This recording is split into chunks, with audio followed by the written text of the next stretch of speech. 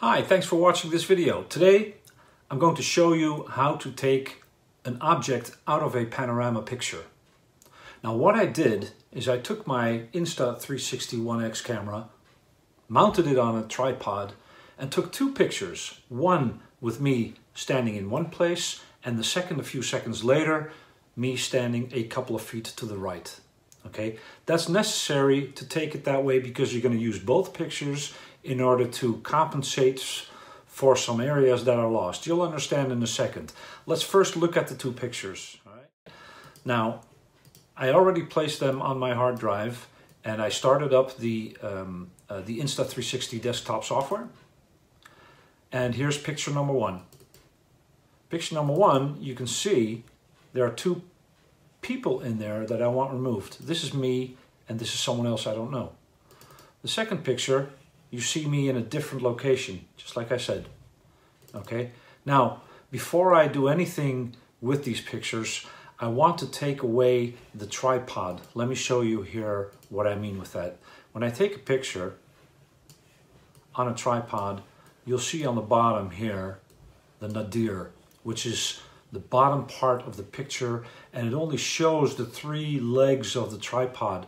The extension, the extended selfie stick is actually invisible, but the bottom you can see. Now what you can do is you can take this image and copy it and place it over the tripod legs, but what you can also do is add a custom logo on the bottom, which is what I did.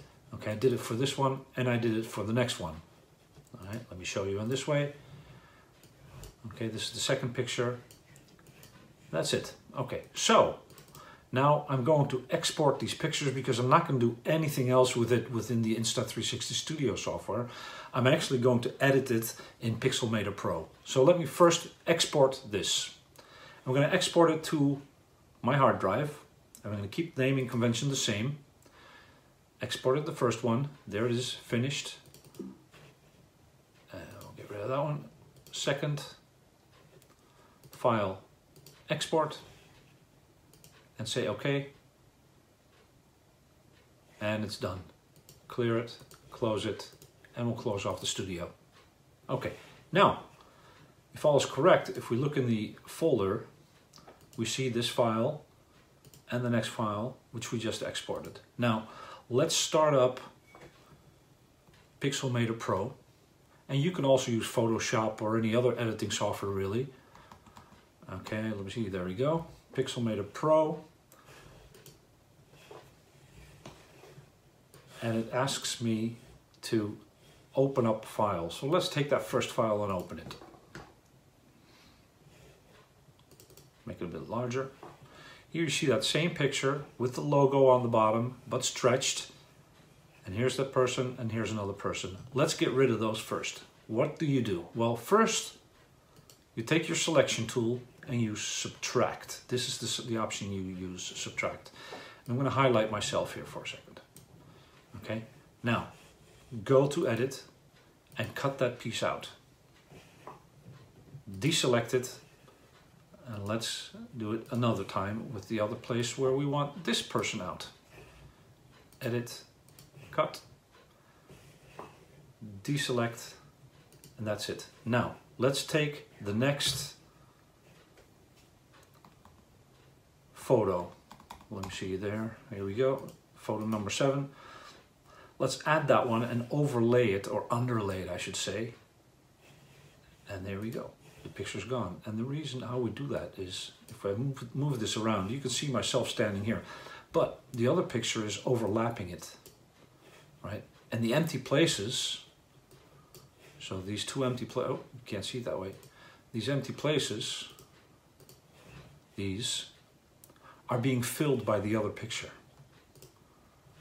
Okay, that's how you do it. Now let's merge these two files, select them both, select merge, and it's a one file. If you want to change some of the coloring, you can do that down here. Do it for the whole picture, not individual parts with a brush or anything.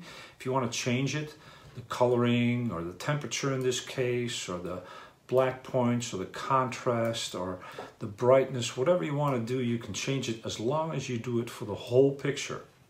Okay, done. Let's export it. Okay, and we're gonna name it Not Me in the Picture. Export. That's it. That's all you need to do. Now, rather than finishing off right here, let's go see that 360 panorama picture. How do we do that? Well, let me grab some other software, what I always use. And the software what I use is called Visor. Okay?